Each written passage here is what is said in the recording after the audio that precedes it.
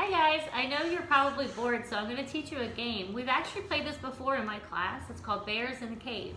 Now I didn't have any of those little plastic bears, and I didn't have any of those teddy grams.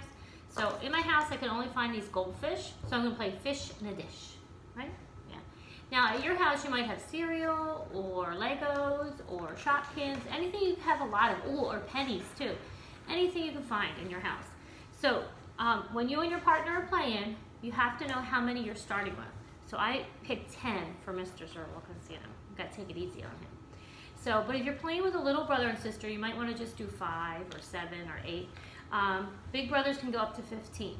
So anyway, okay, so we have our 10 goldfish, and Mr. Zerwell's going to hide some for me, and I have to guess how many there are that are hiding in the cave. Okay, you ready? No peeking. Got it? Okay, slow poke. I do. I was figuring it out. Ready? Okay. All right, so there's 1, 2, 3, 4 there. So I have to figure out how many are hiding in there. So remember, it's 10 altogether. 4, 5, 6, 7, 8, 9, 10. So 6 must be hiding in there. Let's see. All right, I say 6. 1, 2, 3, 4, 5, 6. Because 4 and 6 is 10 altogether. All right, my turn. All right, Mr. Zerwell, hide your eyes. Da, da, da, da. Ooh, I'm gonna give him a really hard one. There's only, go ahead. There's only 2 showing.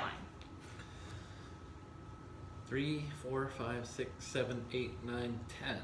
How many is that? 8. Ah, there must be 8 hiding in there. 2 and 8. 1, 2, 3, 4, 5, 6, 7, 8. 2 and 8 is 10 altogether. And that's how you play fish in a dish or bears in the cave. All right? So have fun and keep learning.